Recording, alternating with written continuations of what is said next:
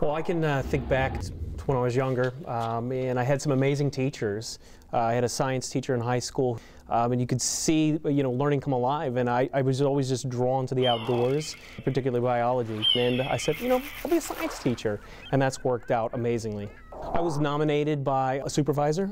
The application is very rigorous. It really makes you look at what you're teaching and how you're teaching it, and are you taking into consideration all your different students and how do they learn best? It's one of these experiences that you look back on and you're like, wow. Mm-hmm.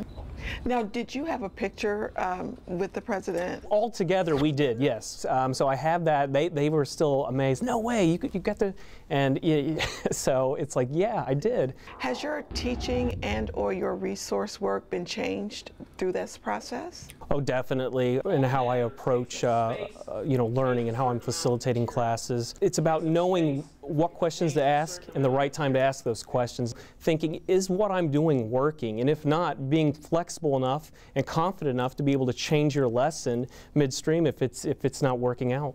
If there are new teachers out there, new science and math teachers, what would you advise them to do? Encourage them to have this conversation with some of their supervisors. I would say take chances. I think sometimes we're worried about failing, but failure's okay as long as you learn something from it. We need to continue our professional development. We need to continue growing, just as we're expecting our learners to progress. As educators, we need to be progressing. What is the most memorable occurrence through all of this process? Wow, meeting those amazing teachers, networking with them, having the opportunity to sit down, having meaningful conversations about the future of science.